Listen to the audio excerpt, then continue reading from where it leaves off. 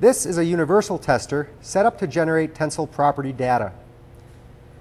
Tensile properties are properties that are determined from data collected when a test specimen of a specified geometry is deformed in a uniaxial direction at a constant speed, and the resultant force and elongation recorded until rupture.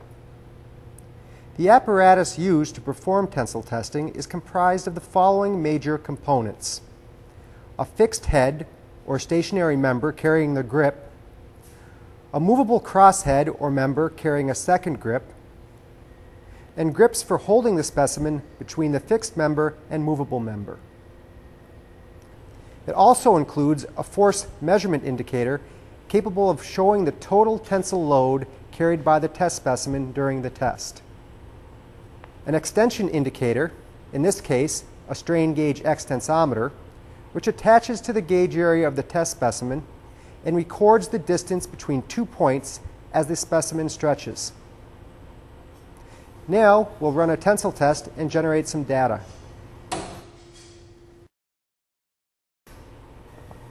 From the load extension data, we can create a stress-strain curve, which we see here.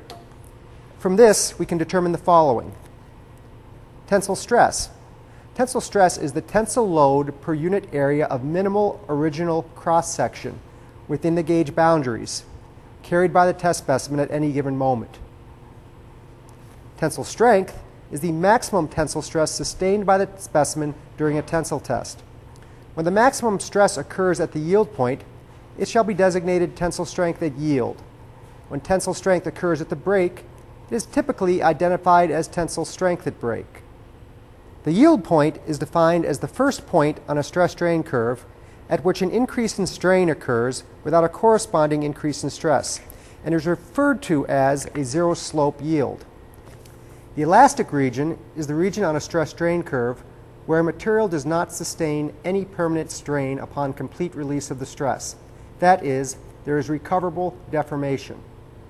The plastic region is the region on the stress-strain curve where permanent strain remains after the release of the stress. In other words, non-recoverable deformation. Elastic modulus is an indication of the stiffness of a material and is typically calculated as the slope of a line drawn tangent to the initial straight line portion of the stress-strain curve.